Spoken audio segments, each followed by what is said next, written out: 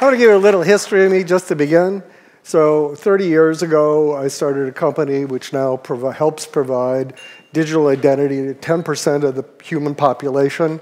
20 years ago, I helped start a company which provides information and medical services and identity to 10% of all the infants in the world.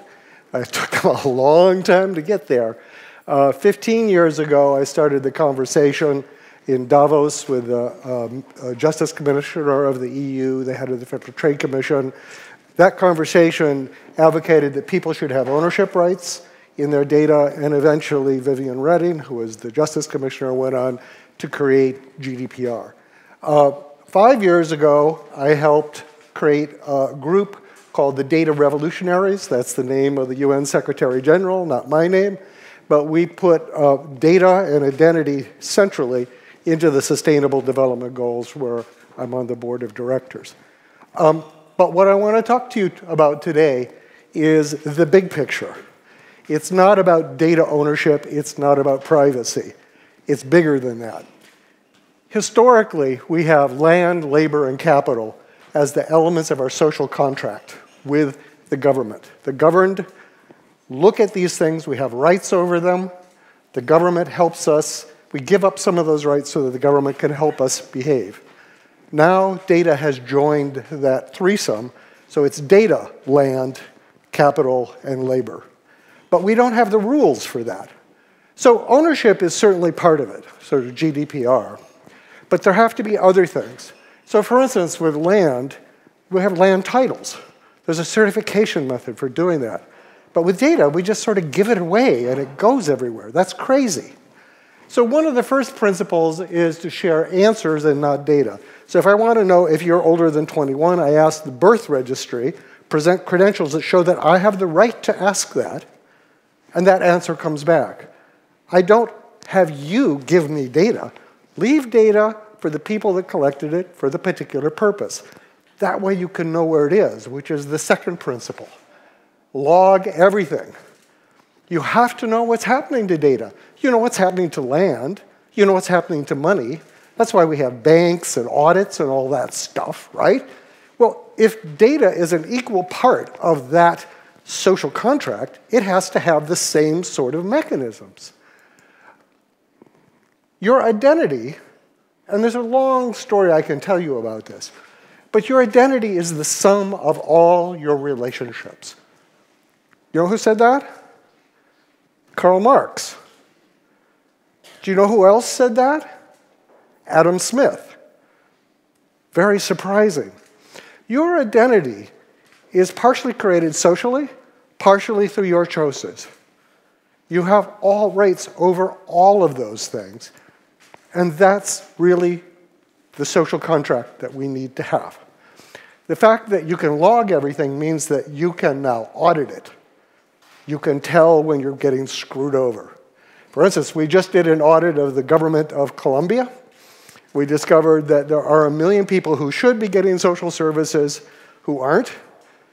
But there are also 1 million people who are getting social services that shouldn't get it. So we're just like, swap the two. Boy, is that a political problem.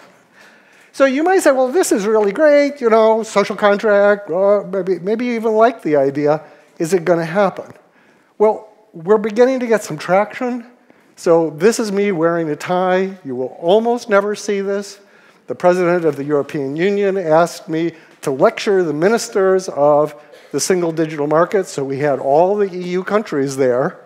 And this is what I told them, basically. And you might think that they would throw tomatoes or something. But actually, just last year, I keynoted Eurostat, which is the organization of all the EU countries' data controllers, right? All their statistics. And they have adopted this. They're going to have that sort of audit and control mechanisms. Now, it's just beginning, but it's getting there. The thing that I wanted to say tomorrow, but I'm going to bring it up given the speakers that we have, is that controlling your identity is not sufficient. If I control my identity, it's wonderful. I can use it at party conversations, but I can't do anything with it because I don't have any political power. The way you get political power, historically, is through collective action. So we had the same problem that we have today with data 100 years ago with labor. There were a few big corporations that were taking advantage of all the citizens and their labor. It was horrible. And what did they do? They formed unions. Collective action to control their labor which they owned. We can do the same thing today. We can have cooperatives, collectives that control our data. How does that work? Well, GDPR, and this actually works in American law too, gives you the right to get a copy of your data. And for instance, in most countries, and I think Germany is one of them, America is certainly one of them, there are these things called credit unions, which were originally established for money, but they have the right under federal charter to manage your identity and all of its documents. Well, today, that's your digital identity.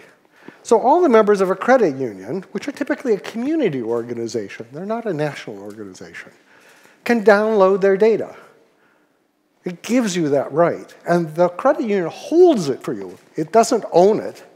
It acts for you. Let's imagine that you did that here in Berlin, that you had, say, 100,000 people download data and held by their cooperative. You could ask some very interesting questions of your data as a collective. You could say, for instance, are the drugs that the hospital's giving us actually working? You don't know the answer to that. Nobody wants to know, because it's not in their interest, it's in your interest, but you don't know. Do the drugs interact with each other? Are there side effects? Nobody knows. Drug companies don't want to look. Government really isn't that much interested in it. But I'm interested. Once you have control of your data as an aggregate, you can ask questions that are politically powerful. So that's perhaps the next step in making data part of the social contract. Okay? It's a community thing also, I'll just emphasize. Because the conditions in each place are a little different. The desires of everybody is a little bit different around the world. And because it's that rich sense of belonging that Sandra, I think, was talking about, that is one of the things that we need to address. We, as a community, need to decide what to do with this new resource that we have, the resource called data. Thank you.